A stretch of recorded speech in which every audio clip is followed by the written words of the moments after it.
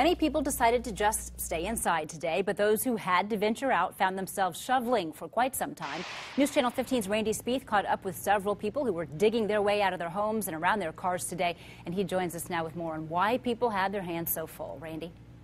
Yeah, Heather, we're out here at a neighborhood off of Lindenwood Avenue in Fort Wayne. The majority of people looking around were able to get out this morning, but they did run into a few problems. The people we spoke with said, hey, this snow is too heavy, there's too much moisture in it, and our snowblower is not working. So you know what, they had to go out and get their shovels and start doing some manual labor.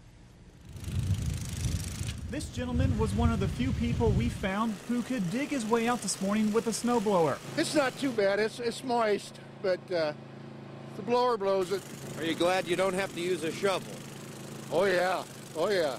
Most people weren't that lucky. The snowblower's not working very well, so decided I'd get my work out and do it this way. The snow seems really damp. I mean, it's sticky, and I don't think snowblowers are going to work very well. So just how much snow did people have to shovel this morning?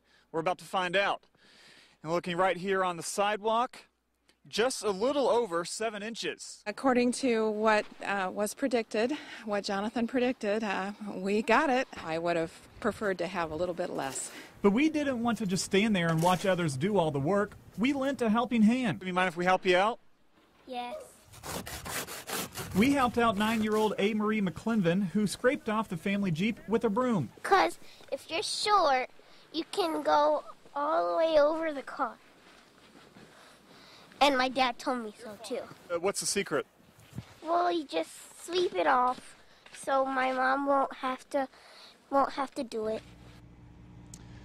Now our photojournalist Ross Kinsey and myself did enjoy going out and just talking to people about what they had to do this morning, though it did take them a little while to get out and hit the road. Also coming up in the newscast, we're going to hear from an emergency room doctor and find out what he says you should do to avoid serious injury before heading out to shovel your driveway.